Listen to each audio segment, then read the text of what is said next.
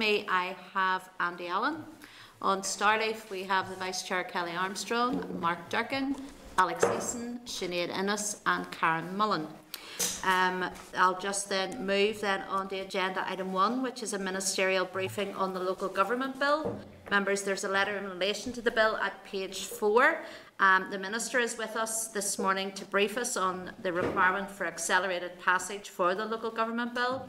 And then can I then offer a very warm welcome to the Minister, Deirdre Hargey, to the meeting, and also the officials Anthony Carleton and Judy Broadway, who are also in attendance. Members, just to say that Anthony and Judy can stay on to answer further queries. But Minister, I know you've only a short time with us today, so if you could then please begin your briefing on the local government bill, Minister. Thank you. Thanks very much, Chair. You can hear me okay, yeah? Can indeed. Okay, thanks very much. And again, yes, apologies, I have a 9:30 meeting with an outside group, so I know Anthony and that will stay on. But again, just to thank the Chair and the committee for the opportunity just to come along and present this today and the request for accelerated passage for the local government amendment bill. And obviously most members will be aware of this legislation and what we're trying to do, because you would have been on the committee last year. And obviously the pandemic in the background for the need to take this through again is the pandemic is still with us. Whilst there are some easements around restrictions, social distancing and those types of measures are still very much in place, and this is continuing to place a substantial impact on local government in terms of delivery of services, but also decision making. And I suppose the necessity around this bill is around 2 areas and 2 provisions, and that's about remote meetings of councils and also the performance improvement arrangements as well. Obviously, you'll remember back in 2020, April of last year, the department made a flexibility to district council meetings, but there was a sunset clause inserted, so it allowed council meetings to be done virtually. The sunset clause then was running to an end there on the 6th of May this year, thinking that the pandemic would have come to an end from where we were sitting last year.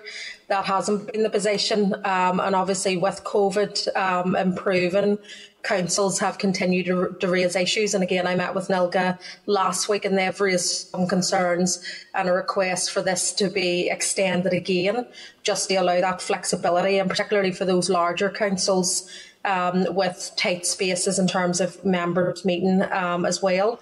So the bill aims to remove the sunset provision, extending the provisions included in the meetings regulations beyond the 6th of May this year until March of next year. It would enable councillors to follow public health advice, obviously on social distancing, but also to continue to contribute in their democratic programme and to make decisions at local councils. It also would extend provisions about the manner in which persons may attend to speak and vote and otherwise participate in those meetings as well. And obviously for the members of the public are engaging in those also. The bill would also create an enabling power to allow remote meetings to be extended for a further period or even made permanent by means of subordinate legislation, should this be considered necessary or desirable at a future date. Now, I know some of this has been raised also by councils. I know it's been raised by some other ministers when I brought this to the executive last week. And I suppose before we done anything definite, we would want to make sure that we engaged, that we looked at any unintended consequences. So primarily this piece of legislation is to extend and to have that sunset clause by March of next year.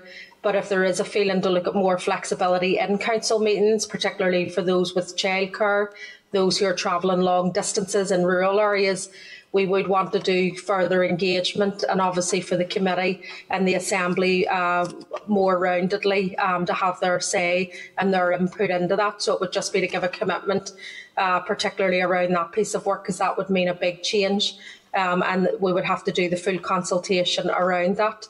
Obviously, the timetabling of the bill is challenging, there's no doubt about that, but it should be completed prior to summer recess, and then obviously would come into force once royal assent is given.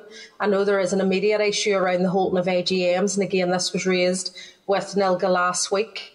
My officials, Anthony and co, have been engaging with Solace and NILGA, and indeed with local councils around remote meetings, and councils are looking at arrangements currently in terms of holding those AGMs in the absence of the legislation, and we're going to continue to work with them. And indeed, from the COVID monies that was put in, if there's an issue around financing or looking at a larger venue, then those costs can be covered.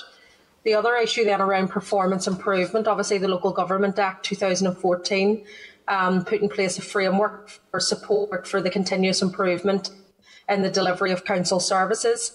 Again, councils, the local government auditor and indeed SOLAS have raised concerns about difficulties in councils are facing around improvement performance duties placed on them, and obviously trying to manage responding to the pandemic and that emergency. So again, to provide councils with some relief in respect of the difficulties that they faced in terms of the delivery of their performance improvement, I had agreed to set aside a number of statutory performance improvement requirements placed on them in the last financial year, and it was for that year only. Obviously that requirement was set aside, but there was also consultation in terms of the objectives. I mean, previously they had to publish the improvement objectives, they had to have an improvement plan in place, but obviously that was overtaken by the need to just make sure that they were still delivering essential services. So what this bill aims to do is regularise the decision. It would also again create an enabling power to allow subordinate legislation to be introduced to modify council performance and improvement duties for 2021-22 and 2022-23, just recognising the impact that the pandemic has had and will continue to have as we're moving into recovery. But that will only be if it's necessary, and again, that would have to go through the scrutiny, and affirmative resolution at the Assembly would be needed. And again, we would assess that as we start to move through into the recovery period to see what lasting impact the pandemic is having. A further amendment then is relating to the bill is around section 93 and 94 of the 2014 Act, and it places a duty on local government auditor to complete annual audits and assessments on all councils. Section 95 of the 2014 Act provides that the Department, after consultation with the Local Government Association, must determine the councils for which the Local Government Association Local Government Auditor will be required to issue an audit and an assessment report in each financial year. So I would propose to amend sections 93 and 94 to make it clear that they are subject to the similar flexibility as in section 95. And again, last but not least, is the request for accelerated passage. I know that it's not something that should normally be done through the committee, but I'm sure members will understand or have obviously been engaging with councils or heard the voice of local councillors on the compelling need to look at accelerated passage to allow this flexibility to come in sooner rather than later. So again, just thanks again to the Chair and the committee just for the opportunity to come along this morning. Thank you, Minister. And yeah, the committee are very aware of these issues. We did write to you several weeks ago about the issue because it was raised to us by our councillors about the uncertainty after the 6th of May. We know that most AGMs will be the first week in June, and I also know my own local council are having to use a theatre to hold their AGM, so it is posing issues. Just really, I suppose, want to ask why there has been this period of delay in bringing this forward. And then can I also just ask on the back of that, just a further insight around your timetable, just on the gambling bill and charities bill, when we expect to see those? Thank you. Yeah, no, well, just quickly, I mean, we had hoped that our amendments or proposals could have been attached to legislation that was moving across the water in England. At the last moment, though, we were told that they weren't going to proceed with a change to their legislation for local councils, which meant that we had to bring it through ourselves. Now, obviously, that was unfortunate. We don't want to be in this position, and that's why we've been having that continuous engagement with council. So I recognise completely the difficulty that this has left councils in, and we're continuing to work with them, with NILGA and SOLAS, to make sure that those arrangements are being put in place, and we know councils are doing that in the short term, and then they allow this to go through if it is agreed by accelerated passage. To make sure that we can get this in then up until March of next year. The other issue, sorry, then around charities, and there's papers with the executive at the moment on those other issues. So I am hopeful with executive approval that we can start to progress those in terms of moving the legislation shortly. So as soon as I can get that clarity from the executive, I'll notify the committee. Okay, thank you, Minister. Kelly, you have your hand up. Bring Kelly in. Gone silent. Sorry, hold on a minute, Kelly. Don't think it's you. Kelly's microphone's muted. Kelly, your microphone's muted. No, not. Oh dear. Oh dear, oh dear. Still on mute. Kelly's own microphone. It's saying on our system, Kelly, that your own microphone is on mute. She's saying it's not. Okay, I'm going to... Alright, we'll see if we can sort that out. Anybody else, any questions they want to ask the Minister? Nobody else has their hands up or has anything they want to ask of her until we can try. Sorry. Go ahead. Is that Mark? Chair, morning to the Minister, and thank you for coming with the officials as well. I can understand in this context the need for accelerated passage. There are time pressures here, obviously, on councils. I was just wondering, however, in terms of amendments to the local government reform bill, is this a missed opportunity? Is there other work needs done? I was thinking specifically around the councillors' code of conduct and where that was at.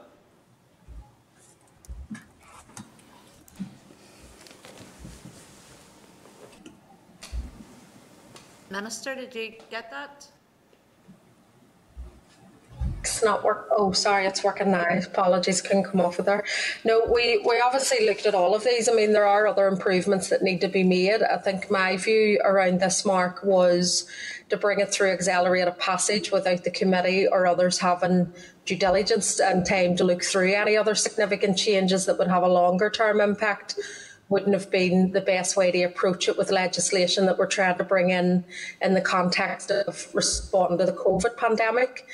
But certainly in talking to some local councils, whilst I've been out around the place and talking to NILGA, I mean, I've been happy to engage with them around looking at what changes we can make in the time ahead, but that needs to be done through consultation with local government and indeed to go through the normal committee process. So I was just conscious that trying to staple anything onto something that we're trying to bring through accelerated passage for the reasons of the COVID pandemic, that it wouldn't have been a good idea to do that without having the time to have the proper scrutiny. So that was the main reason that I've decided not to bring or try to staple anything else on top of this. No, I can understand and accept that, but just in terms of consultation, I think there had been a consultation on the review of the local government code of conduct for councillors a couple of years ago when there wasn't an assembly or executive, and I was just wondering what had become of it or when it would be getting brought forward. All of these issues are being looked at the moment in terms of finalising, having a last re-engagement with local government and their representatives as well. So once I have a more firm timeline, Mark, in terms of bringing that forward, I'll come back and update the committee on that. Okay, thank you, Deirdre. Thank you. No, Minister, you need to go shortly, but I think we've got Kelly sorted now. Kelly, go ahead. Apologies, that was my fault, Chair. I had one screen up that didn't show my mute button. Minister, thank you very much, and I'm delighted to hear that there will be future considerations on a hybrid model for specific circumstances for councils. What I wanted to ask you about was obviously the code of conduct that Mark has just mentioned for councillors is something that would be considered going forward. Is there any other intention to review a code of conduct for senior members of staff in the same way that we have brought in for the Assembly?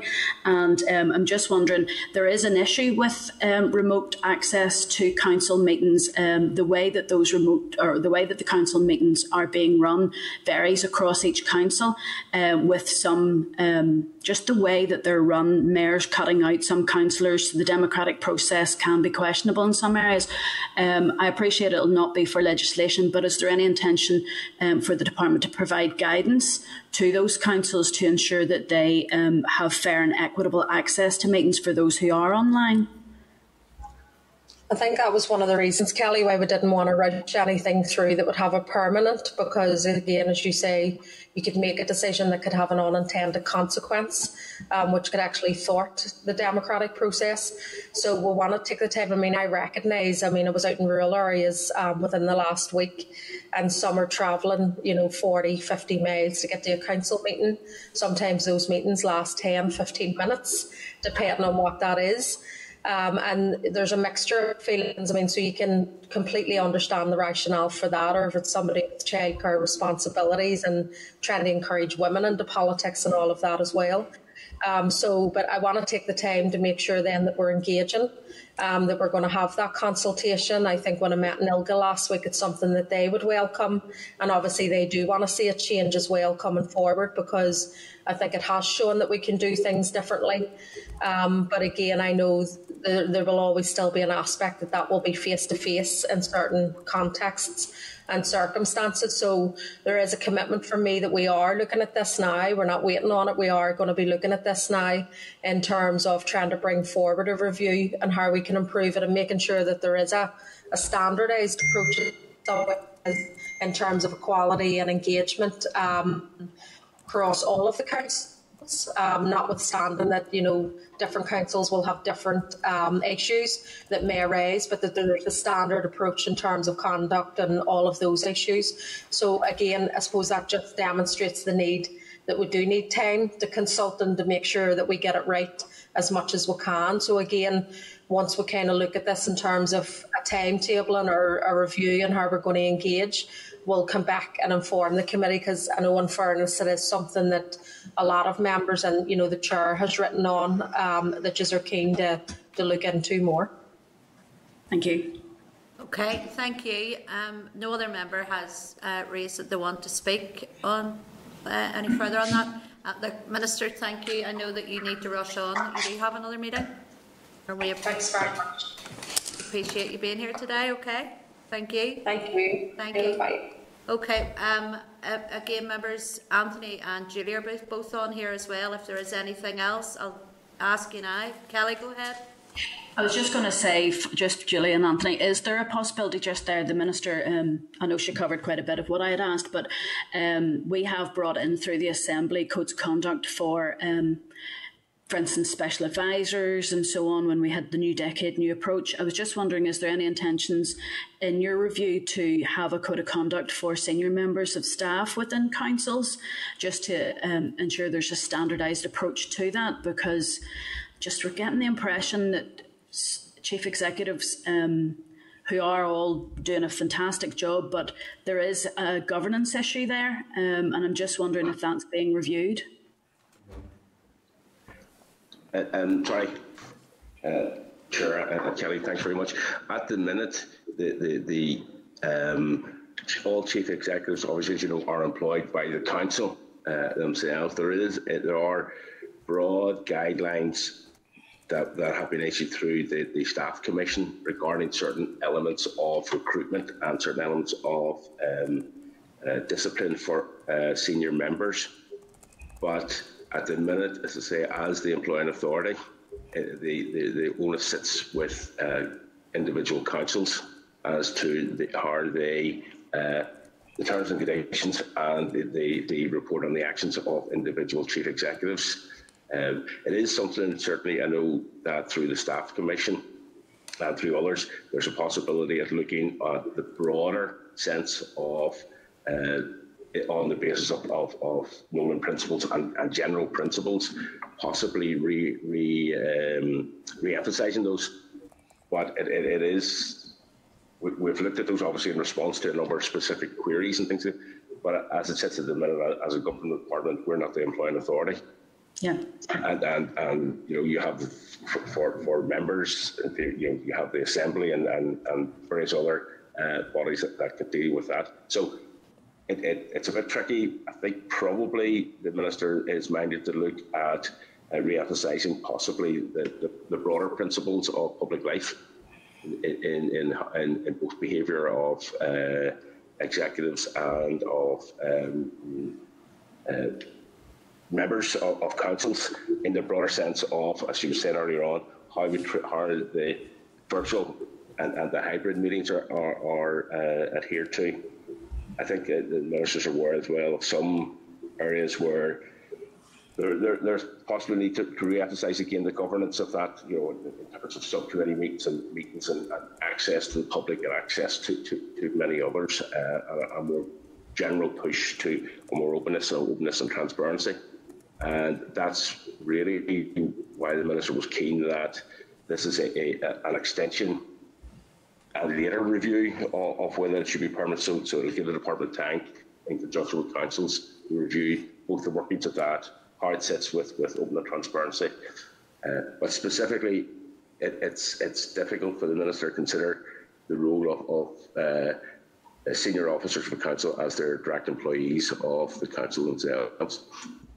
Thank you. I think I agree with the Nolan principles being brought in. It just seems to be a facet of public life that it depends on the council that they're involved with, and that standardisation is something I'm very concerned about, because most of us in this room have constituencies that may straddle a number of council areas, and the variation between councils is astonishing for constituents. They don't understand it, and to be honest, it's extremely difficult for us to work through. Some of the rules, for instance, with regards or how councils have taken up how they work with planning, how they deal with the general public, is now I can understand them having different costs, fees for different things, but the standardised approach is, to be honest, breaking constituents' hearts, never mind our hearts trying to deal with them.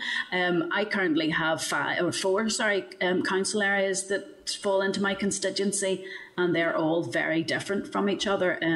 There seems to be no rhyme or reason to it. It would be helpful if there was some sort of a comparator or a consideration made for how difficult it makes constituents when councils make such varied and different approaches to things. But thank you. Okay, thank you, Kelly. Any other member? Any question that they want to ask before we say goodbye to Anthony and Julie? No, nobody else has indicated they want to ask anything further. Then can I just then ask the committee, are you content then that we use accelerated passage for this? I know that we're not overly happy about accelerated passage, but in the circumstances this one cannot wait. So can I ask then, are we content? Yeah. Okay, all right. Look, thank you, members, and thank you, Anthony and Julie, for your time today. Thank you. Thank you very much. Thank you. Okay, members, we're going to then move on to agenda item 2, which is apologies. Have we any apologies for today? No. Okay, then I'll move on to agenda item 3, which is the draft minutes. Members, you'll find the draft minutes for the meeting on the 13th of May 2021 at page 9 of your meeting pack. Can I ask members, are you content to agree the minutes of the 13th of May as drafted? Agree. Okay. Excuse me.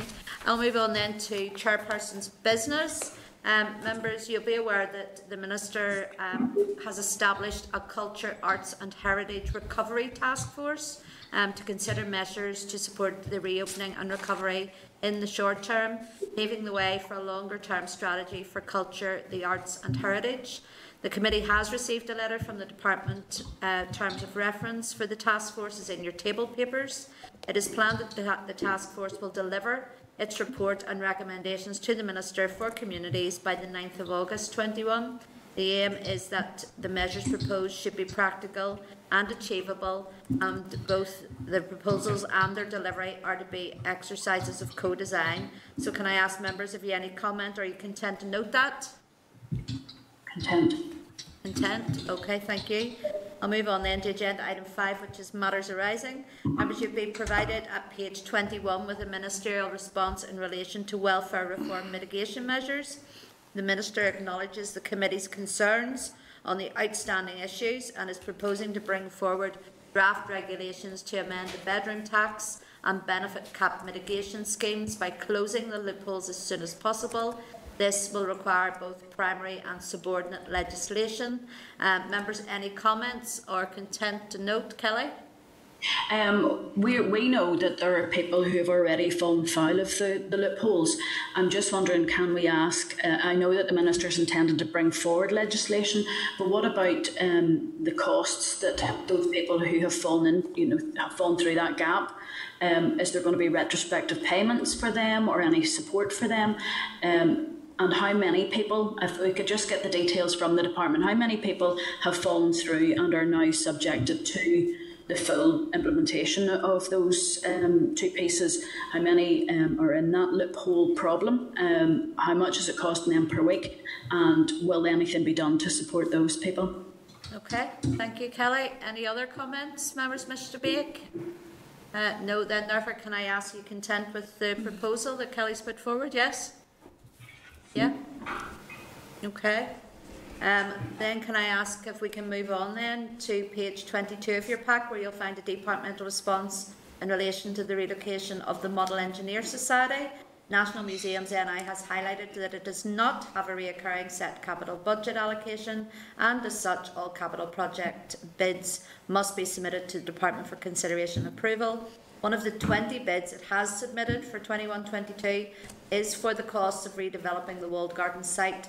From discussions between the department's sponsor branch and National Museums NI, it is understood that the cost of MAS-NI resettlement will be met from this. Sponsor branch will consider the appropriate business case associated with the bid for the cost of redeveloping the walled garden site in the formal course of business. Members, any comment? Are they content with that response? Kelly? I was just going to say, I know I've spoken to the Model Railway people very recently, and I know with good news that they will now be moving to the Drumaway mini railway site, which is good news. At least that function will still be there. I still have concerns that the amount of money that it will cost to move them will be significant. We're talking about having to use cranes, significant plant to transport very heavy materials. I believe that the museum has found a buyer for part of one of their track systems, not the raised one, but another one. So they can help to mitigate against costs for any income that they receive. But I'm just wondering if we could ask, I know that it says there that a business case can be raised to apply for the money, but at this stage for them to have included the potential to have to move the MSENI from the site, what is the figure that they have come to, or they have bid, or they're considering and have included in their considerations, because I'm just concerned that it's all talking about the money, it's not actually defining how much it will be. Okay, we can certainly ask that question. I think this is one that we're just going to have to wait and watch over for whenever that bid is hopefully met. I'm happy enough with that proposal. Any members, anything else they want to add to that? Are they happy with that proposal and we move on? Yep, happy enough. Okay. All right, members, can I ask you to turn to page 24 of your packs, where you'll see a departmental response in relation to post office card accounts. Bear with me with this one. Members will recall we asked for information on any engagement with the Department for Work and Pensions to extend the current contract beyond November 21, and also in relation to the proposed payment exception service. DWP has advised that it is currently negotiating an extension to the contract into 22 with Post Office Counters Limited, and if this is agreed, it will enable more customers to migrate to mainstream accounts before the contract ends. Work is also ongoing on the development of a new payment exception service. The proposal is for a payment in and cash out voucher, and will use the PayPoint network to cash the vouchers. Encashment through additional outlets is also being explored. It is proposed that the card will be made available for customers who require this new service to access their payments. A vulnerable customer strategy is also being developed, and this will include both pre and post migration support for customers. DWP has indicated that a high proportion of affected customers already have an existing bank account which could be used for their pension or benefit payments, and that the new payment exception service will provide a service for those who are unbanked and absolutely need it. DWP has confirmed that when the contract ends, no customer will be left without a means to access their benefits or pension payments. Again, members, any comments they wish to add or raise on that, or are they content to note that? Kelly? Just, I know last week I had raised it. This is coming forward more and more often now from carers, where the person cannot have a bank account. So you're talking about somebody maybe who is unable to produce the ID or can't sign their name, all of that, and a carer has a bank account. We're still waiting for the department to come back to confirm how much they can actually look into that external person, the carer's bank account. And to be honest, the rest of this, I can see where they're coming from, but on that issue, we need clarification, because there's a lot of carers are very concerned about this. In order to help their loved one, they're doing the best that they can, but they're very frightened that they could be accused of financial irregularities or using that person's money. It's very concerning for them. There are people who cannot get a bank account, and I'll give an example, a personal one. My brother cannot get a bank account. He doesn't have ID, he doesn't speak, he has a learning disability, he can't write his name. A bank will not entertain him in any way, shape or form. His money is received by my dad, but there are other carers who I've spoken to who have said, happy enough to use my account, but I know that when you receive a benefit, your bank account is opened up for scrutiny, but this is my money. I'm only using my bank account to allow this person's money to be, their benefits to be paid for them. So it's just to get the clarification of how much that external, the carer, the external individual or the family member, that their bank account then becomes open to the benefits system. No, I absolutely get that, and I know from that the letter it says that a vulnerable customer strategy is being developed. So you would like to think that there has been input put into that from those carers organisations to highlight some of those issues. It maybe would be good to ask also who they're consulting with in their vulnerable customer strategy. In order to pick up on many of those points you've raised, so we could ask that question as well. That will be DWP, of course, but I'm happy enough with your proposal also. Members, any other comments on that, or happy with the proposals that have been said? Chair, sorry, just on that, I'd love to know why a vulnerable customer strategy is only being developed now, when this policy has been pursued for a few years now, and impacted adversely on many vulnerable people. I don't know how they're only doing that now, to be honest. Just the fact that they've identified that a lot of people affected already do have bank accounts. I know Kelly has asked a question about that. I wonder in terms of what if it's a joint account, and I'm thinking back to welfare reform and some of the flexibilities we got around that, but is there potential in it if they have to use a joint account? Could there be people impacted by financial abuse? Potentially, people aren't going to be getting their own money essentially, potentially if it's going into a joint account. Just over the past couple of weeks, I've had one constituent, and I know there's probably plenty others out there similarly affected, who did have a bank account that she very rarely uses. This is a woman of 86. She proceeded to try and do the changeover and managed to get a digit wrong. Payments have been made, therefore, into an account that's not hers. The bank is currently trying to retrieve them from the person that did get them, but until they do, that money's lost. Yeah, it doesn't make sense at all. Mark, you're quite right that a vulnerable customer strategy is being developed. Yeah, because that we know that there are many vulnerable customers who use these services, and how they didn't know that some time ago is beyond me. So yeah, there's further questions need to be asked around there, but I would certainly hope that they are co-designing that along with those many charities out there that fight on behalf of vulnerable people and carers. But yeah, any further questions we can ask, I'm happy with that. Karen, you have your hand up too. Yeah, thanks, Chair. I suppose just on the support and the extension to allow customers more time to be able to prepare, particularly coming through this pandemic. So I think that's something, if we are already writing to DWP, Chair, I would propose if we could include that to say we support that extension for all the reasons there, even that Kelly and Mark raised as well. We all know how difficult it was before the pandemic to even get a bank. And then if we look at rural areas, so I think people need more time to be able to prepare and have these accounts ready. Yep, thank you, Karen. Yep. Any further? Go ahead. Sorry, just on that, Chair, I'm not sure how much this extension is for the customer's benefit or how much is for DWPs. To be honest, it's just going to give another year to pester people and the switching over. Yeah, well, there is that point as well. It's probably pretty much true.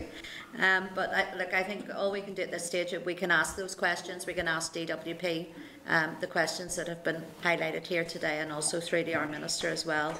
I mean, we'll support our Minister in any of the questions she's asking around this also. So I think that is the way forward on that. And again, this is another one that is just going to have a watchful eye kept on by the committee. Are members happy enough then with those proposals, and then we move on to our next item? Excuse me. Sorry, one moment, Janice wants to ask. Chair, just to confirm that we did write on Kelly's first issue last week regarding access to, what access that there would be to bank accounts. But Mark has raised then the issue of joint accounts, so we can maybe go back to the department and ensure that their reply covers the joint account issue as well. Okay, members, did you hear that? That we've already written to the department on the issues Kelly had raised last week, but we could add in now Mark's point there about joint accounts as well. Just to update you that a letter did go off last week on the issue, but we'll add to that. Okay, members, happy that we move on? Yeah? Okay. All right, then can I ask you to turn to page 26 of your packs, and you'll see a departmental response in relation to SL1, the Social Security Claims and Payments, Telephone and Video Assessment Regulations. Members, although we considered the relevant SR on the 18th of March and had no objection to the rule, we had requested a number of further assurances on the matter and discussed the matter on the 15th of April, when we then requested further information on the appeals process. Due to the impact of COVID-19, face-to-face assessments are still suspended to enable the determination of a claimant's benefit entitlement, but the Department is progressing plans to recommence face-to-face assessments as soon as possible, as it's safe to do so in line with restrictions. The completion of video assessments is also being explored. It's explained to these claimants that their participation in a video assessment is wholly voluntary. With regards to appeals, currently 8 venues throughout the province have been secured to list benefit appeals for face-to-face hearings. The Minister shares the views of the committee on the issue and is of the opinion that digital solutions should not solely replace existing processes, but instead be complementary to other forms of communication. The Department has confirmed that when the digital technology for appeal hearings was being introduced, a data protection impact assessment was completed, taking into account of customers' needs. And there was communication with the advice sector who represent the applicants to demonstrate the technology. The appeal service offers applicants a choice of type of hearing, and over 60% of applicants who have returned form outlining their choice of the type of hearing they wish to have opted to wait for a face-to-face oral hearing. Literature has been adjusted to advise applicants who are facing financial hardship as a result of the appeal being postponed to contact the office as soon as possible to make alternative arrangements to have the appeal heard. Members, any comments or content to note? I just that last paragraph I read out there is quite worrying, where people are facing financial hardship and want a face-to-face meeting, are being just advised to seek an alternative form of appeal. That's not really helpful. So it isn't whenever they are sitting without heating and without electricity and the rest. So it puts them into a position which is not good. Kelly, you have your hand up. Yeah, Chair, I've been doing a wee bit of work on this last wee while. There's over 5,000 people who are waiting for more than a year on an appeal. Now, we understand the COVID pandemic has thrown everything out, but we have to remember that in some instances, when someone's waiting for appeal, that their claim continues until it hits 12 months and then it stops. So I think we should be writing as a committee to the department to ask them, of those 5,000 people, it's more than 5,000 people who have been waiting for longer than 52 weeks, how many of them have actually had their benefit stopped because it's more than 52 weeks. The 8 venues has me slightly concerned. Where are those 8 venues? Is this still in courthouses? Can we just get details on where those 8 venues are? Has there been any further work in the appeals service moving to more friendlier places than courthouses for appeals once we come out of this? And I'm assuming that those 8 places are fully accessible, but it would be useful just to get clarification from the department of the accessibility audit that has been completed on those buildings prior to them being picked.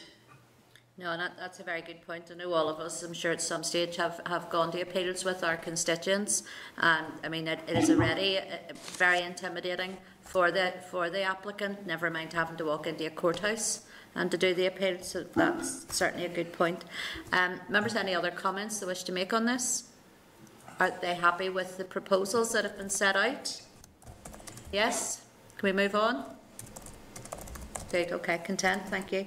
Then can I inform members then that we'd written to each department requesting the amount of funding that had been provided to the voluntary and community sector in the past financial years, or past financial year rather. We have a response in this week's pack from 2 departments. At page 28, you'll find a response from the Department for Education. It says it has provided over 30 million for regular non-COVID funding related and funding to community and voluntary service organisations, plus almost 10 million for COVID-19 related funding during the 2021 financial year.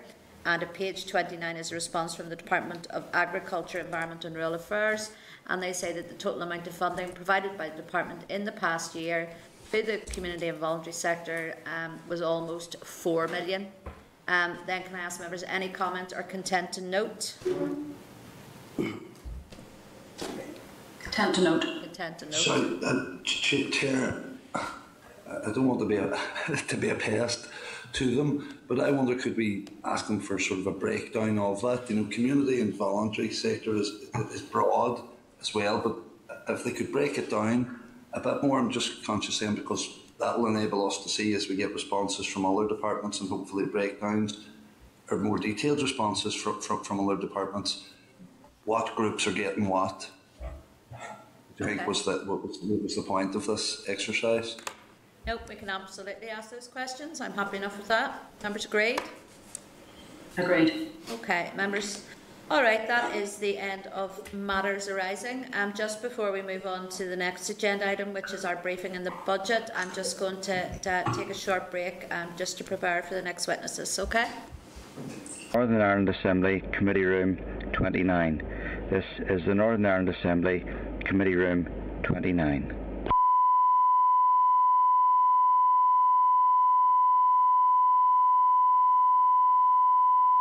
This is the Northern Ireland Assembly, Committee Room 29. This is the Northern Ireland Assembly, Committee Room 29.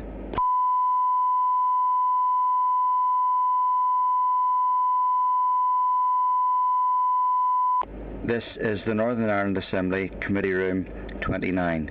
This is the Northern Ireland Assembly, Committee Room 29.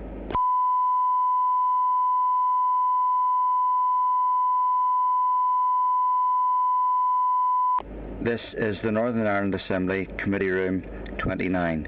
This is the Northern Ireland Assembly, Committee Room 29.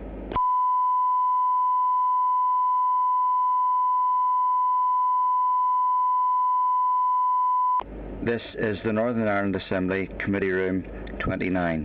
This is the Northern Ireland Assembly Committee Room 29.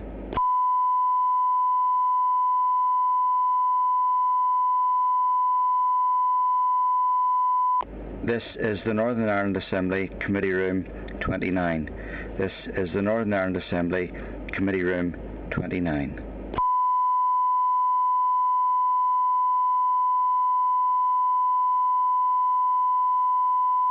This is the Northern Ireland Assembly Committee Room 29. This is the Northern Ireland Assembly Committee Room 29.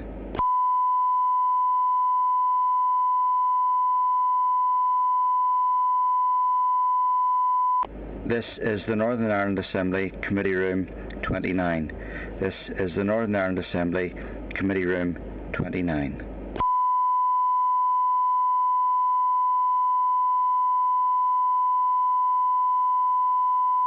This is the Northern Ireland Assembly Committee Room 29.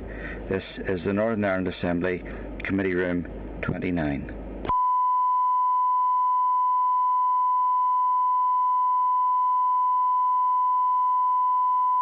This is the Northern Ireland Assembly Committee Room 29. This is the Northern Ireland Assembly Committee Room 29.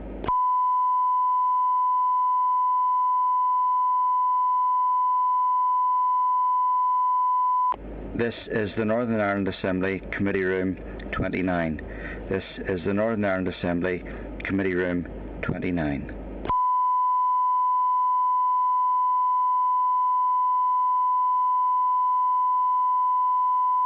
This is the Northern Ireland Assembly Committee Room 29. This is the Northern Ireland Assembly Committee Room 29.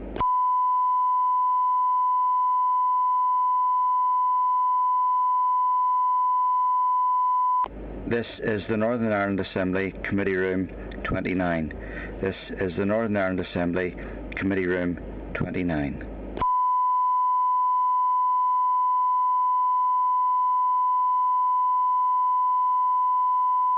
This is the Northern Ireland Assembly Committee Room 29.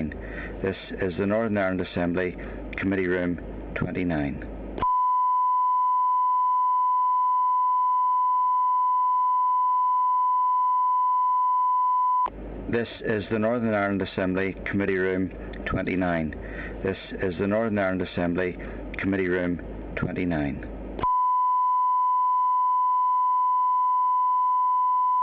This is the Northern Ireland Assembly Committee Room 29. This is the Northern Ireland Assembly Committee Room 29.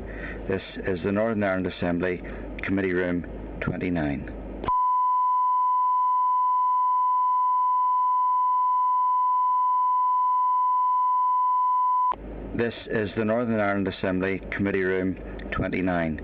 This is the Northern Ireland Assembly Committee Room 29.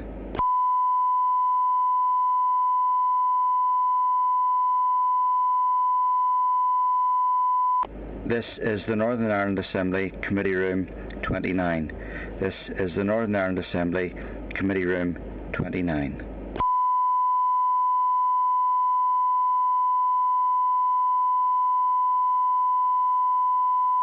This is the Northern Ireland Assembly Committee Room 29. This is the Northern Ireland Assembly Committee Room 29.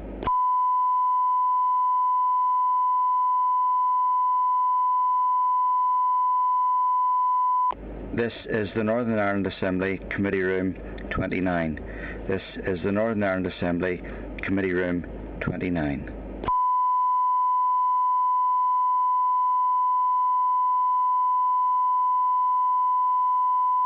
This is the Northern Ireland Assembly Committee Room 29. This is the Northern Ireland Assembly Committee Room 29.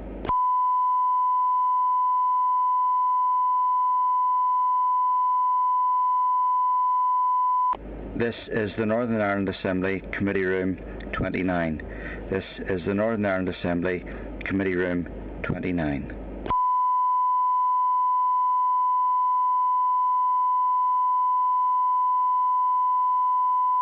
This is the Northern Ireland Assembly Committee Room 29. This is the Northern Ireland Assembly Committee Room 29.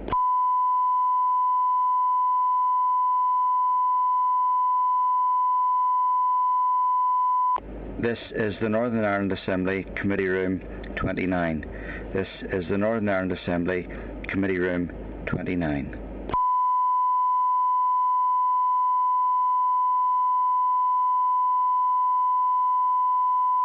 This is the Northern Ireland. Okay, members, we're going to move on to agenda item 6, which is a departmental briefing on the budget 21-22. Members, you'll find this agenda item at page 31 of your meeting pack.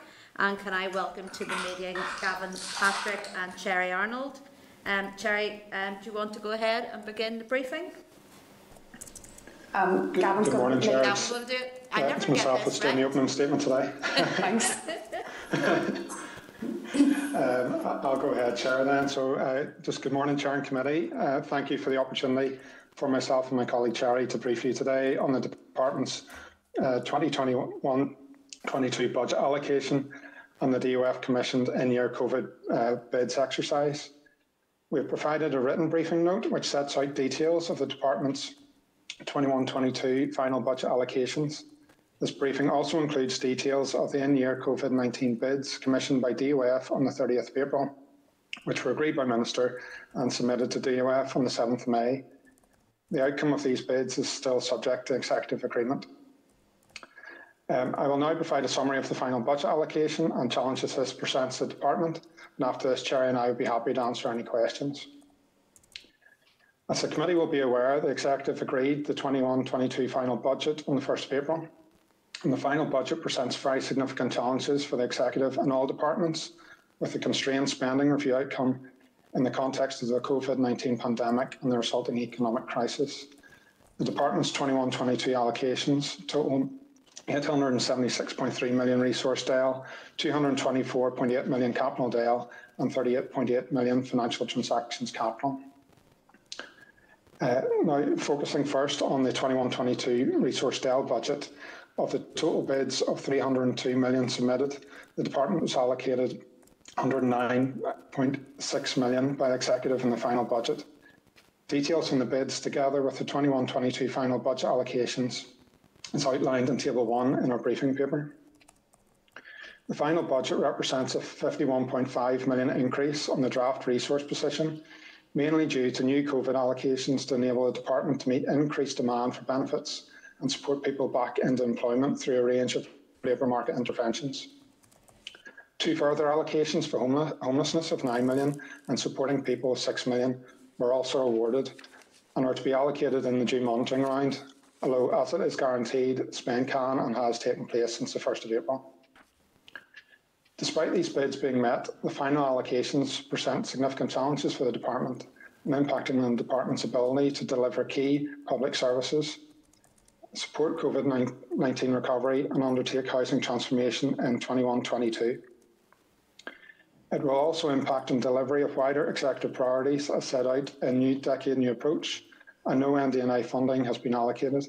This means the Department cannot progress with any new mitigations to child policy or special rules for terminal illness. Costs for social and language strategies, stated programmes and senior dealings will have to be met by the Department if work on these is to progress, and no funding for housing transformation was provided. In relation to the Department's resource allocation, the process was aimed to ensure that proposals support and deliver priorities as set out in the Department strategy Building Inclusive Communities 2020 to 2025, following careful scrutiny of all spend, including Minister's priorities, and a prioritisation exercise focused on how workloads are aligned to the Department's strategic objectives. In allocating the resource budget, pressures of £25.7 million were identified, mainly made up of salaries and general administration expenditure of £13.3 million, housing executive pressures of £3.7 million, IT costs of £2.7 million, advice sector funding of £1.5 million, and social supermarkets of £1.2 million.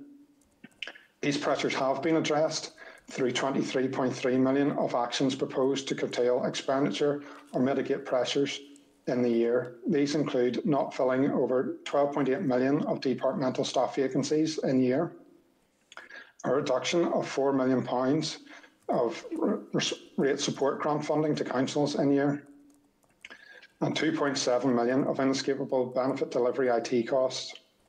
being met from COVID-19 funding allocations. The vacancy management measures mean that new or additional work cannot be taken on without stopping or reducing other work. Despite taking this full range of actions proposed, 2.4 million or 0.3% of the overall budget pressure remains. Given the potential for easements emerging in the year, opening baselines have been allocated on the basis that the overcommitment can be carefully managed down in the year. The Department will continue to monitor the position and, if necessary, bid to DOF for this requirement in an in-year monitoring round. A breakdown of the Department's 21-22 resource allocations is provided in Annex A in our briefing paper. Now, turning to capital, the Department's 21-22 capital allocations totaled 224.8 million, which is about 10 million higher than in the previous year, and also the 38.8 million financial transactions capital. This funding allows allocations which seek to deliver on key priorities across the Department, such as social housing targets, as well as meeting statutory and contractual commitments. Overplanning is a key tool to mitigate against the risk of underspending in capital, especially when dealing with single-year budgets.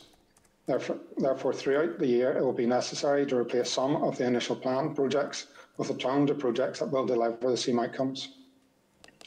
In making the Department's internal allocations, an overcommitment of 18 million has been included, and further projects totalling 8.7 million remain on standby in order to maximise spend in the year and to manage this risk.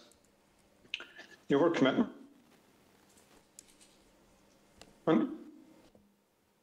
if required at monitoring rounds or expenditure slowed if necessary. The Social Security expenditure in Northern Ireland is funded by annually managed expenditure, or AMI, directly from Treasury and HMRC, and is outside the Executive's block grant. The Department's AMI budget allocation for the year totals 7.4 billion. A total breakdown of the Department's AMI budget allocation based on forecast requirements is provided in Table 3 of the briefing. Following the Executive's agreement of the 21-22 budget, there remains some unallocated funding, which has been held centrally pending further assessment of forecasted costs for 21-22. And on Friday, the 30th of April, DOF commissioned the first COVID-19 exercise for the year, and a review was then carried out on all unmet COVID-19 bids and potential areas of support. Table 2 in the briefing provides details of the Department's COVID-19 bids that were not met in the final budget and the revised requirements submitted to DOF on the 7th of May. A number of minor revisions were made to the previously unmet bids. These were IT Assist laptop support requirements were reduced as the Department of Finance is partly meeting this cost in the year. Social supermarket requirements will be met from a reallocation of funding due to the staff vacancies.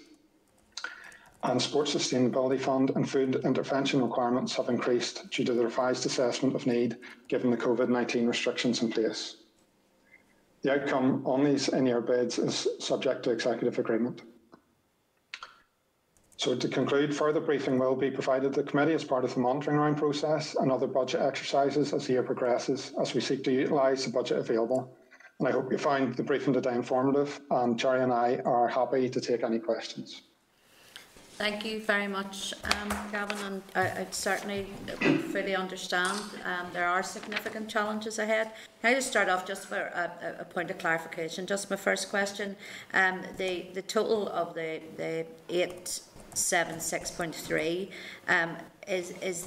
does that include the 109.6 million, or is that additional, or is that included in that? The resource bids, is it included in the overall total of 876.3? It includes all the bids that have been met, but not the ones that we are still bidding for. Okay, all right, just want clarity on that. So on the COVID bids, no, it's not included in our opening budget. Okay, no, thank you for that. Just then, want to just bring up, at draft budget stage, you advised the committee that an urgent efficiency exercise is being carried out in the department to look at what could be stopped or paused or done differently. Just how has that exercise progressed? Are you able to tell us any information on that? Yes, Chair. In terms of the exercise, we carried out an exercise right across the department. It identified pressures of 25.7 million. That was mainly made up of salaries and GAE.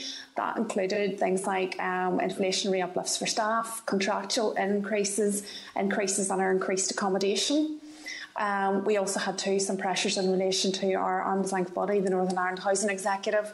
We had additional costs for IT, and we had additional pressures for the advice sector, 1.5 million, and for social supermarkets as well too. The exercise that we've done has largely identified 23.3 million of actions we're proposing to take as a department. Almost 13 million of these actions include not filling vacancies, which is equivalent to around about funding for around about 320 posts. It doesn't impact on the universal credit recruitment that is still underway. We've also factored in a 4 million reduction in funding that's going to councils in 21-22 for the rate support grant. It will be revisited in year if we have the ability to do so. We've also had additional COVID allocations allocated to the department in the region of 2.7 million that are covering off our IT delivery costs. As a result of the work that we've done, we have reduced the department's opening pressures to around about £2.4 million, which is 0.3% of our overall resource budget. However, given the potential for some easements possibly emerging in year, we are operating our opening baseline with this pressure, and we will try to carefully manage this pressure down in year. We also have the opportunity to bid for funding in the in-year monitoring rounds. Hopefully that assists in addressing that question. No, and thank you. That was very detailed. The only bit probably I would pick up on is the staff vacancies part, because that's a massive amount of money saved. I take it that we have, that we're confident that is not going to impede service delivery in any way. No, it has been considered across the department. Obviously, our core service delivery we've bid for and were successful in obtaining 24.9 million for the universal credit service delivery. The other work we will have to curtail or do it over a long period of time, but it won't impact on our customer service delivery. Thank you for that. Chair, sorry if I just add, obviously it does mean that, as I mentioned in the opening statement, we won't be able to take on necessarily additional pieces of work and so on. Curtail that. And maybe, Chair, as well, maybe I picked up the wrong number whenever you asked me the first question. Sorry, the 109 million was the opening, is part of the opening budget. So I thought you meant the new bids that we're putting through into COVID. Sorry about that. So. Not a bother, no problem. Andy, I know you need to leave. Is something you want just to a quick supplement to your point, Chair, and I appreciate that it'll probably not have it to hand, but the 320 staff to 15 million, can we get a breakdown on that to see exactly where across the business areas that those staff are going to be? Yeah, did you get that, Gavin? Yeah? Yes, we'll be able to, we'll try and provide an appropriate breakdown for that. We'll come back to you. Thanks. Okay, thank you. Just want to move on then to capital projects within the one-year budgets. You had mentioned there in your paper about the over-planning tool that is being used to mitigate against these risks by including projects that can be used to backfill and any slippage. What types of alternative projects have you identified that could be used? Well, I suppose one example is in urban regeneration areas that, there's a list of projects that can be taken forward and they can be moved and brought forward, or indeed if funding was short could be held back if necessary, but our view would be that we'll be able to bring them forward if need be. So obviously within capital you're looking forward more than 1 year, and there are plans in place looking forward into 1 year, so we will try and bring those projects earlier if required.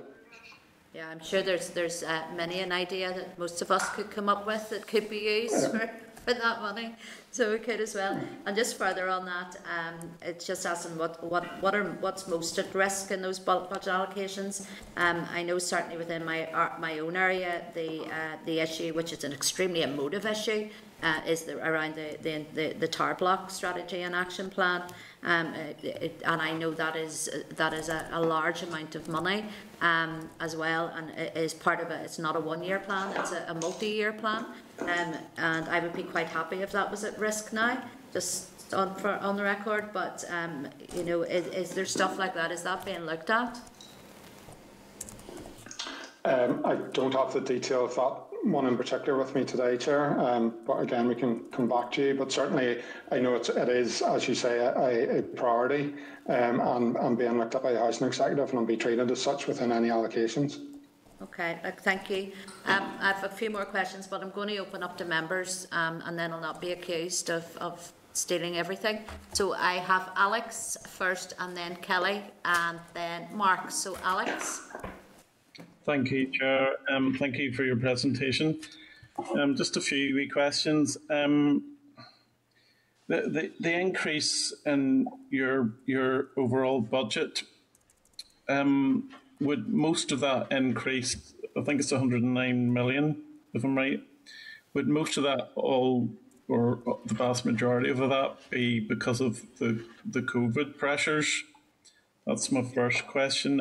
The second is, taking those COVID pressures out that this potential increase is, how much of an actual increase have you actually got if you take that out, if you know what I mean? My second question is funding for community groups for the likes of SPOD, neighbourhood renewal in areas at risk.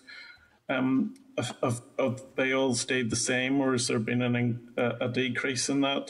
So I'd be keen to hear about that. And I was a wee bit concerned about you applied for funding for food interventions, and I was wondering that seemed to be zero. So if I'm wrong on that, can you correct me? And it's something that I think's been extremely vital over the last year and a bit. So I would be keen to see if anything can be done. Because I think it's quite vital at the moment as well, because just the way things are. Thank you. Okay, Alex, I'll take the first part of your question. In terms of the 109 million, it included 42.8 million that was allocated for our existing welfare mitigations in the current financial year. So that's largely to continue with social size criteria, otherwise known as bedroom tax, and to our benefit cap. We also, as part of our COVID-19 recovery, bid for 24.9 million for our additional universal credit recruitment, which was met in the final budget allocation. It included 26.8 million for new labour market interventions. That includes the launch of Job Start. And also too, it includes £9 million for homelessness and a further almost £6 million for supporting people in the current financial year.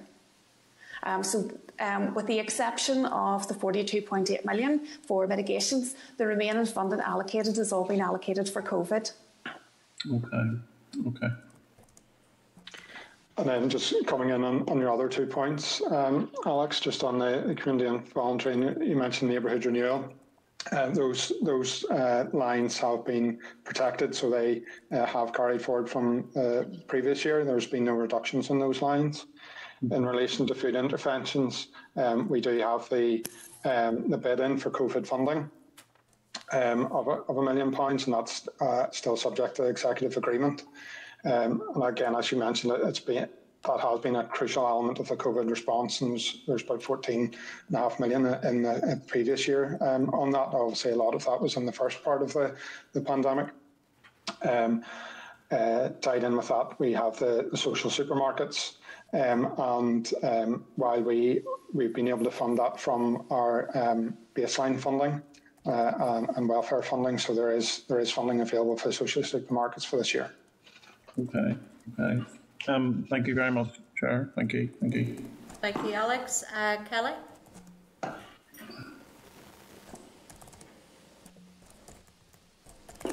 Kelly, we can't hear you, Kelly. Apologies, my fault again. Thank you very much, Chair. Thank you very much, Gavin. Another difficult year again. I have a few questions for you. FTC, on the amount that is awarded, is there enough to administer social housing targets?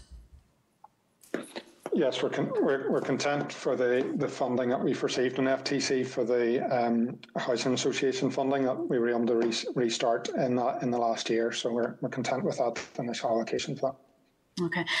Just to pick on Alex's point before, when the allocation for food that we know has been so important throughout the COVID period, I've noticed that it says that social supermarkets, while it hasn't been allocated or it hasn't been successful in the bids made, that you're hoping to find that £1 million from within the savings that are made from not recruiting staff. I'm just wondering, is social supermarkets, to be honest, I've taken a look at this and the help that they can provide people. In fact, all of the food banks do this, but in particular, social supermarkets have an option to help people come out of poverty. I'm just wondering, that £1 million, I'm assuming, is just to keep things as they currently are with the existing number of social supermarkets as opposed to developing them? Yeah, there have been previous plans to roll out the model, and obviously due to the pandemic, that didn't happen last year, but it's now the intention to take forward the co-design work with councils and other stakeholders to agree how best to expand the model across 11 council areas and implement that in year. Okay. I'm really disappointed that the Minister had bid for the money for people to be able to access PIP who have terminal illness, in a speeded up way. We know that Westminster hasn't taken it forward. It's under £2 million. Is there any potential that, like social supermarkets, something can be found in year to make up that money, or is this out for another year unless there's additional June monitoring round or later monitoring round money found? Yes, Minister is very committed to bringing this forward. You're correct. We had bid for £2 million, and that £2 million would have covered 6 months in the current financial year. However, there is a requirement now to bring forward legislation, and it's unlikely that we would incur spend in the current financial year due to the lead time required for the legislation. We are at the minute within the department undertaking policy development and analytical work in terms of special rules.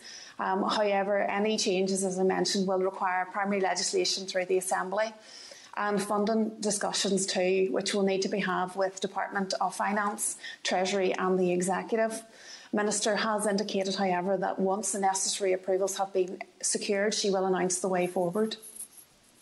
And we're hoping, of course, that Westminster maybe in a future budget changes their mind and brings it in so it would come in under Amy as opposed to basically a welfare mitigation that we're having to take on ourselves here. Yeah. Yes. I just want to check, on the child funeral fund. Absolutely, when a family hits that, I don't know how they cope with it. But I was just wondering, is that a duplication of the Department of the Economy's proposals, or is it for communities to pay that? I just wondered, I know that it's in there as well. Well, as an interim measure, local councils had agreed to voluntarily waive certain fees in relation to child funerals.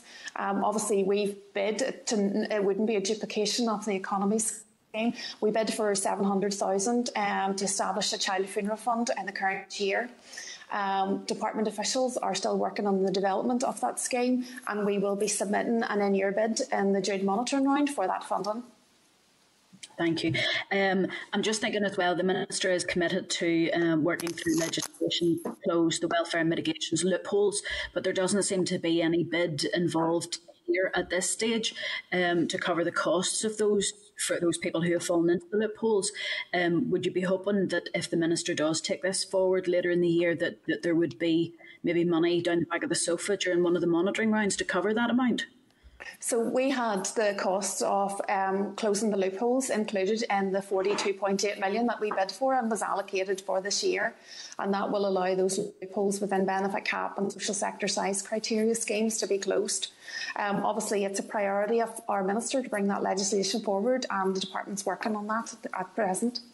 Okay.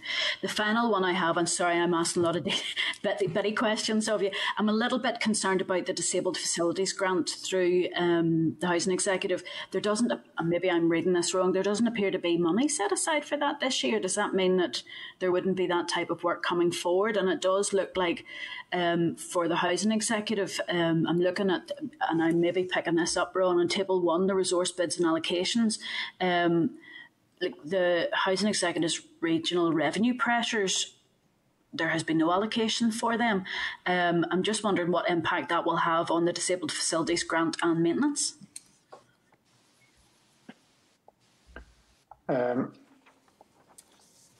Just checking that. Sorry, which table was it you were referring to? I was just wondering, on Table 1, where it says number 3, the Northern Ireland Housing Executive regional revenue pressures, there was a bid made, no allocations, and I'm just wondering how that then affects the operation of the Housing Executive. Okay. So there are other things like maintenance and the Disabled Facilities Grants for the adaptations to houses. Okay, so when we had another look through, and the Housing Executive provided their pressures, and when we took into account that, when we got the final budget, the pressures they indicated at that stage were 3.7 million. And when we looked at the saving measures, we were able to introduce, we were able to cover 2.7 of those pressures, and therefore asking the Housing Executive then to, in a similar way, I guess, as the department is looking to maximise use of our budgets for the Housing Executive to do the same and look at their savings proposals. Therefore I would say at this point that they should be prioritising their spend, and as you say, disability adoptions would I would have thought be a priority for the Housing Executive and the board to take forward. Yeah, and just a final one is the resource bids, Table 2 for the COVID recovery. Oh, please, we need this so badly. When do you think that we'll get news on that? I take it that's with the executive. It's for the executive to make a decision, and we've presented our bids, and obviously we'd hope to hear that as soon as possible. But yeah, I think we all do. It's a tough year this year. Here's hoping that at least that COVID recovery and the updated bids can come forward. Thank you very much, and thank you for answering all my questions. Okay, thank you. Thanks, Kelly. Then can we bring in Mark?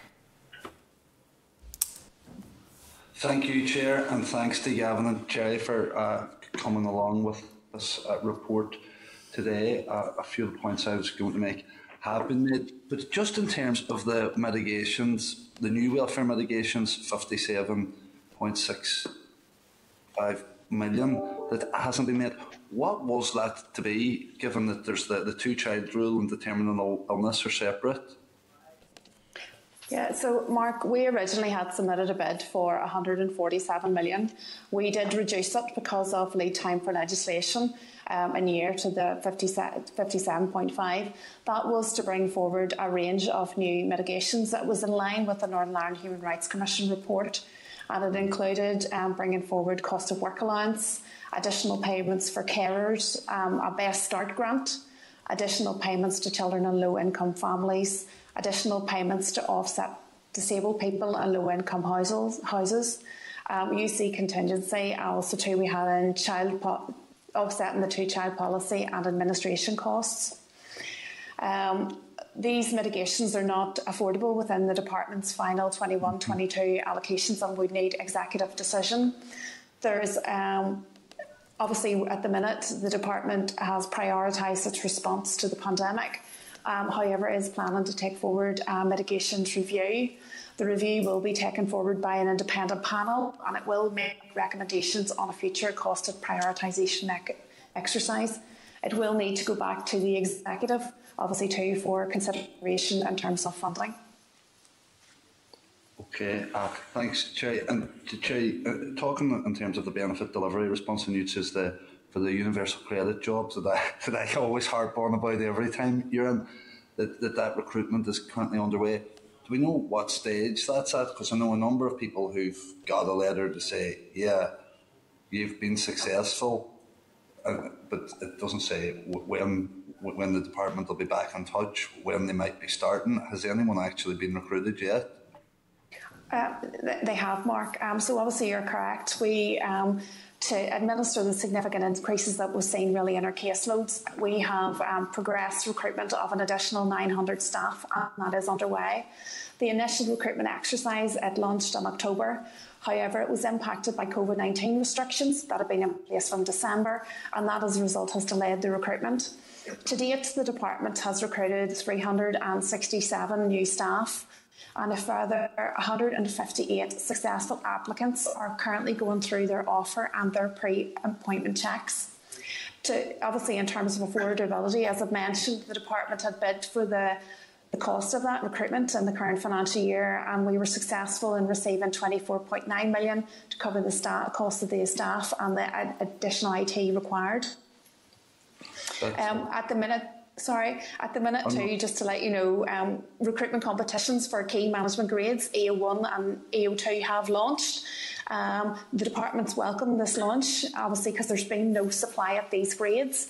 However, I should just note that whilst it's launched and we have welcomed that, it's unlikely supply will be available before late summer or possibly early autumn, and that any delays of this could potentially put at risk our ability to spend the full budget in the current financial year.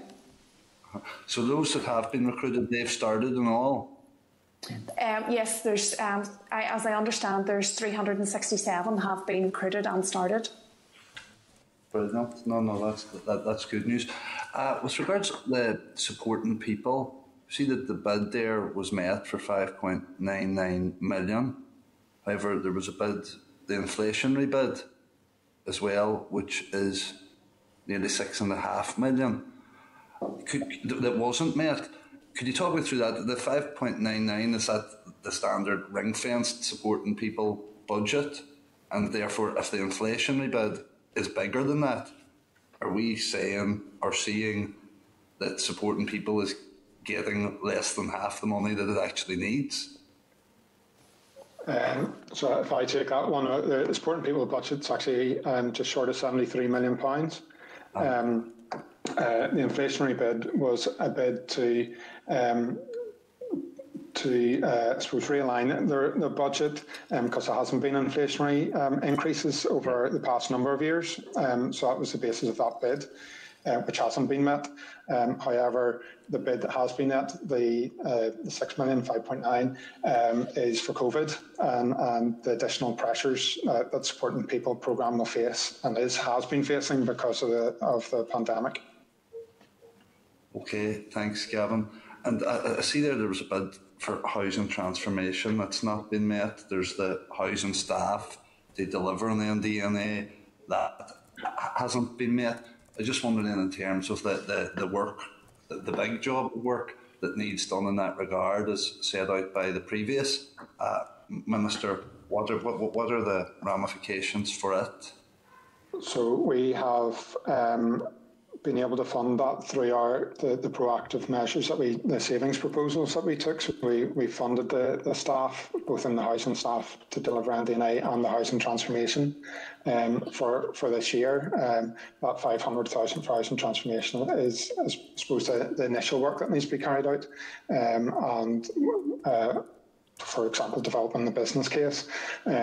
Future years, the need for funding there is much greater, and that we will obviously bid for that in future year exercises. So the work is being taken forward, but we've had to make savings elsewhere to be able to fund that within our baseline. Okay, thank you. And then finally, it's in the COVID recovery bit, I think. Sorry, I can't find it right now, Gavin, but was it the grants to councils, the 17 million? It hadn't been met. There's possibility, I suppose, that could come through with more COVID money coming from London, I guess, yeah? Or what's not getting that? So councils received 85 million last year, and they were able to keep all of that because of the crucial work that they've carried out on the front line during the COVID. And the 17 million was the remainder of funding that they felt they required for this full financial year. At this stage, the bid is in, but it is for the executive then to assess the bids across all departments, whether or not that funding comes forward to us. So we're waiting that decision. Okay, well, thank you, folks. Thanks, Chair. Thank you, Mark. Just to follow on from what Mark was saying there, I mean, it is concerning that those COVID recovery bids, we'll look at even culture, arts and heritage recovery, sports recovery, all of those things that are vitally important as well. Just, you know, so what sort of impact will that have overall if those bids are not met? Well, I suppose where we were able to provide funding in last year, the funding has stopped for this year. So in the recovery for arts and sports in those sectors, there wouldn't be any further COVID funding schemes for the organisations that are obviously facing difficulty. Hence, we have placed these bids, and the Minister has been clear of the need to get funding for these. But as I say, these are being considered by the executive across all departments and all the pressures facing all departments. But we have flagged them from our departmental point of view. No, and I'm sure the executive has numerous bids, and I know all departments will be fighting their corner. But I know certainly we will be supporting our Minister and fighting her corner as well for her department. No doubt about it. Members, any other further questions, Andy? Yeah, Chair, just one very quick one, Gavin, in relation to the MDNA bids, 30 and 31, sub-regional and regional stadia. What's the current position with those? Are they unmet, and what are the ramifications? Sure. We didn't receive any specific funding for those two bids. However, again, similar to the housing transformation, it was recognised as a priority for the Minister, and we've funded those, which are basically staffing costs to take it forward from our existing baseline through the savings proposals that we put in place. Okay, both of those are funded? Yeah. Both regional and sub-regional. So the staffing costs required to take forward the work this year, the funding has been provided for those staffing costs. No problem. Thanks, Chair. Okay, thanks, Andy. Any other member want to ask any questions? Don't see any other hands up at present. No. Okay, no further hands are up to ask any questions. Look, Gavin, sorry, Andy always has one last one. Gavin, just it'll come as no surprise. Sub-regional, is there any intention to look at in-year bid in respect to sub-regional and bring it forward, or is that still not the case? Is it going to be later on in the beyond the Assembly mandate that we're currently in? I know the team are still working through in the sub-regional. If they get to the point where that they can take the project forward, we will bid for it or reassess our current capital allocations again. As I mentioned, if there's easement. So at this point, there's no funding in this current year for the sub-regional, but it will be continually reassessed as the year goes on. Okay, and just in terms of FTC, and I know you touched on this with Kelly's question, is there any consideration within the department of increasing the bids around FTC to increase the housing output? FTC, certainly we have been looking at to see if we can avail of more of that type of funding, and it's something that we will continue to. At the moment, given the ability to actually spend in the year, we're content with the opening budget, but as the monitoring rounds and the June monitoring round, which is currently underway, we're considering all those options, and again, if necessary, we'll bid for further funding. Thanks, but I guess we want to make sure that we're realistic in what can actually be delivered as well. So at the moment, we were content with the original allocation. Okay. Sure. Hold on, 2 ticks. Are you finished, Andy? On this time, Chair. Thanks. Okay, Frag, come on, go ahead, Frag. First of all, I'm sorry, I'm having serious problems with my computers, and I have to get up to Assembly and get somebody to have a look at them. But thank you for your perseverance in this. But just picking up on a number of things, there are quite a number of bids that have went in. and obviously rests with us executive as a whole. And it would be interesting to maybe even get a report on that, why there's a delay, because in many ways, running through it, the whole assembly, communities provide many life-changing programmes, and the bids are essential, not only for the continuity of them programmes, but also to take you out the end of what has been a terrible year for everybody across the north. So is there a possibility that we could write the executive asking them for a breakdown of the bids and what if any, delay there's been and why? I've certainly can seek advice on that and see if we can do that. I don't know if Gavin or Cherry have anything, if they have that information, you know, that detailed information.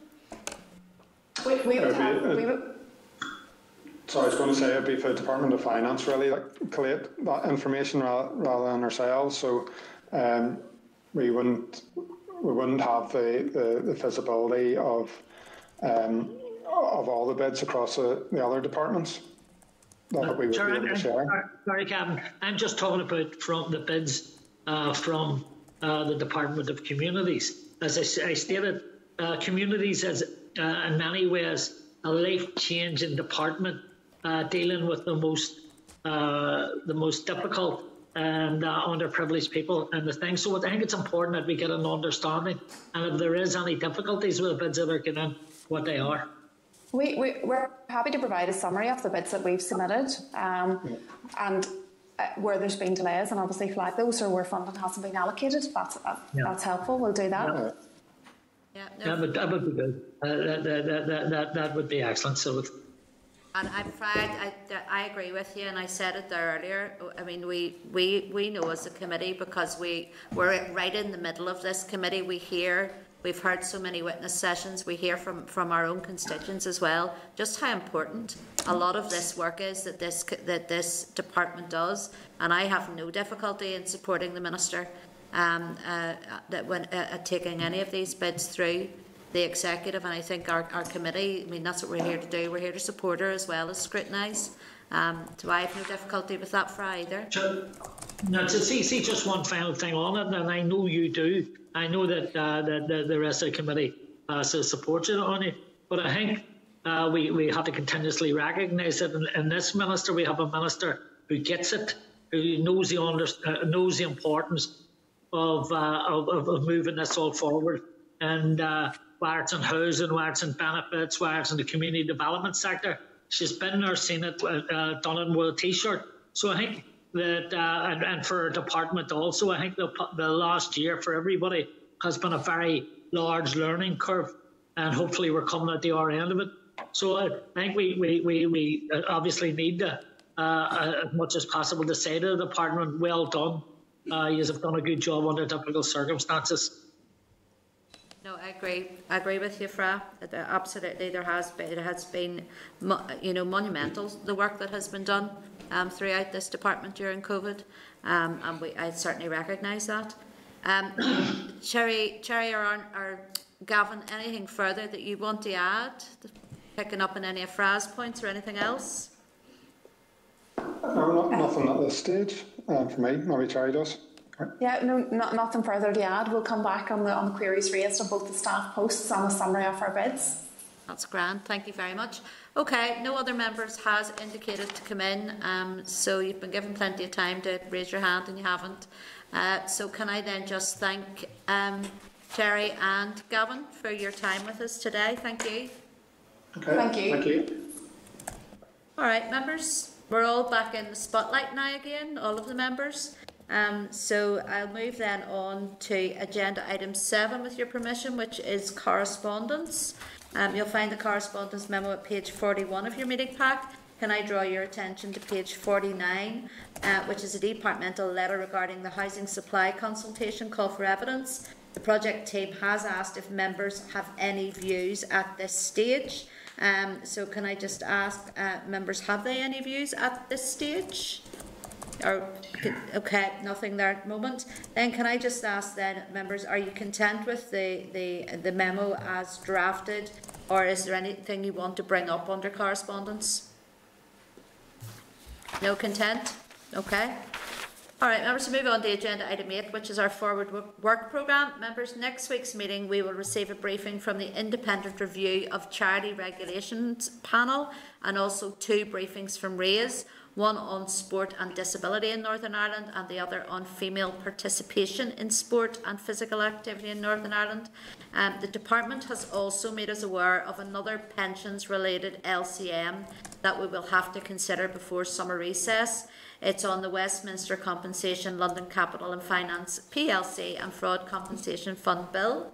The department has advised that there is a tight timescale on this and have asked if officials can brief at the meeting next week, the 27th of May. Our members agreed with our next week's meeting.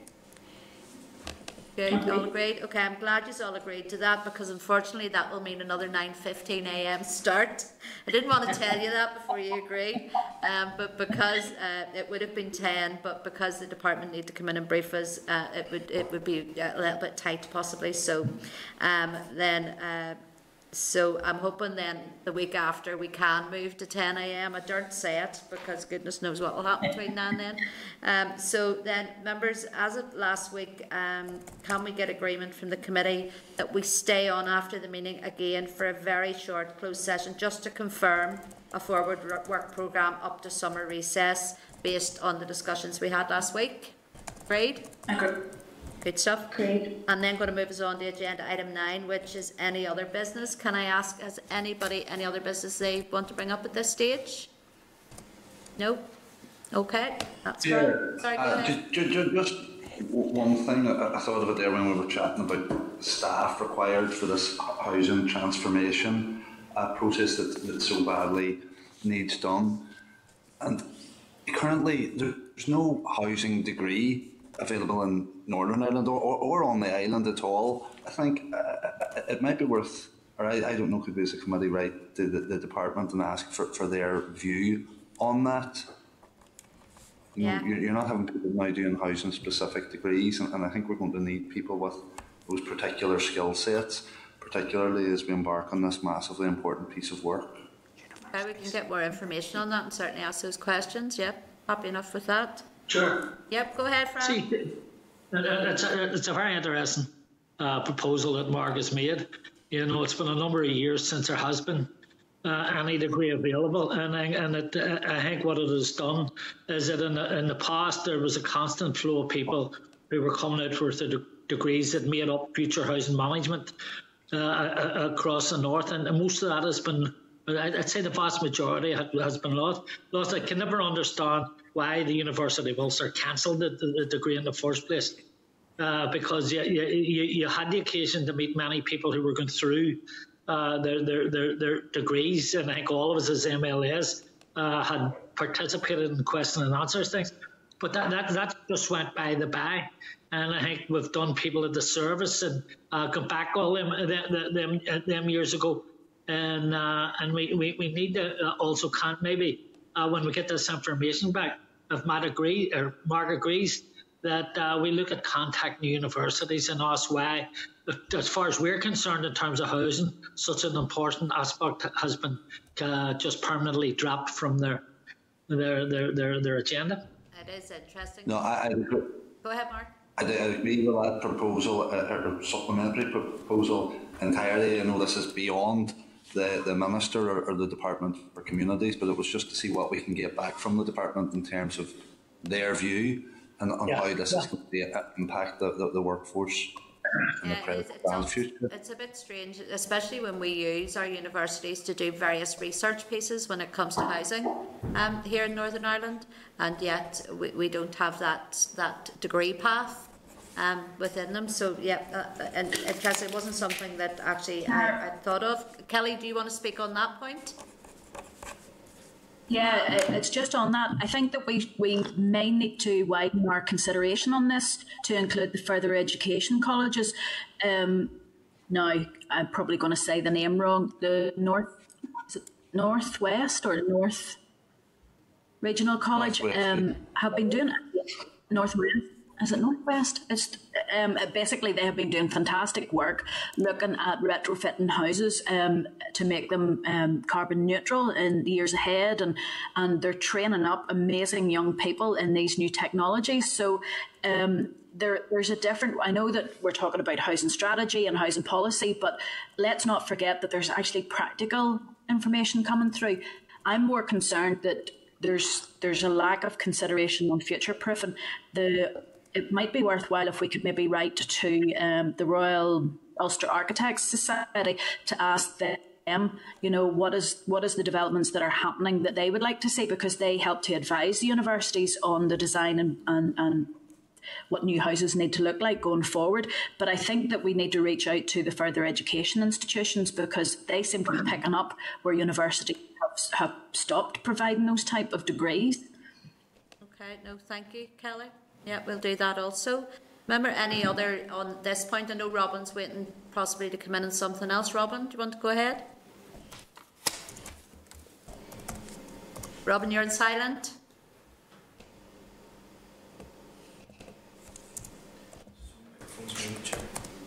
Your device is muted. Can you try again? Okay, we're still muted for some reason.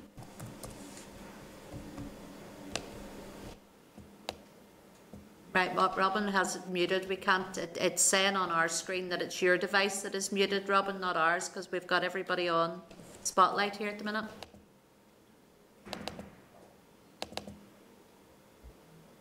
The joys of technology. Try again, Robin. No, still can't hear you. Still can't hear you. So we can't. No, it's not working, Robin, I'm afraid. I'm sorry, we can't seem to hear you. Sorry, say again. Ask them to email us. Yeah, do you want to, well, you can email us through if you want. We are still on here for a little while longer. But to see, or to put it through your question, Robin, there's not a problem. Or message me, either or. I'll highlight it. So I will. It's just again, the joys of technology. Yeah. Chair, sorry, go ahead. Just on the housing matter that you were talking about, the housing degrees, just as really as a reminder to the committee that we heard from the UK Collaborative Centre for Housing Evidence at the planning day last September. Okay. Which Ken Gibbs spoke to us, he was the co-director, so there is a UK-wide Collaborative Centre for Housing Evidence. I don't know how strong the links are with the NI universities. We could check that. We could check that and maybe ask some questions of them as well. Yeah. No, that's fair enough. Sure, I can hear you now. I can hear you now. Right, okay. Sorry about that. I don't know what was going wrong there. It's the point that indeed Kelly was just in ahead of me. I do know that, and this would be going back probably a couple of years, that the Belfast Metropolitan College were looking at the potential of them becoming a degree awarding college. I happen to think that much the same as others, that housing is of such an importance, but it is a qualification that has a great deal of portability and opens doors for those who take that degree. But it might be worth, Chair, in terms of the overall colleges approach, really raising the query with them as to whether or not there is the potential for them to work towards the establishment of a degree within colleges, as opposed to perhaps asking the university to bring back a degree that they had already dropped from their curriculum. That probably does mean work for the university, for the colleges, but it can be both a practical degree and a very conceptual degree. No, thank you, Robin. Yes, I think we do need to write to several people on this to try and get that information together. And then when we do get that information together, then we can then also write to the Department of Economy as well, as to how this gets progressed. No, look, thank you for bringing up those issues. Any further AOB anybody wants to ask? or any other issues you want to highlight? Nope, we're all right, yeah. Okay, then I'll ask you to move on to agenda item 10, which is date, time and location of our next meeting. Our next meeting will take place next Thursday, the 27th of May, at the lovely time of 9:15 a.m. here in room 29. Members, please stay on the line and don't be disappearing off because we're going into closed session.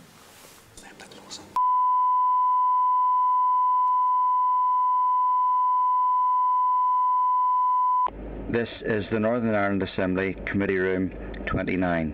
This is the Northern Ireland Assembly Committee Room 29.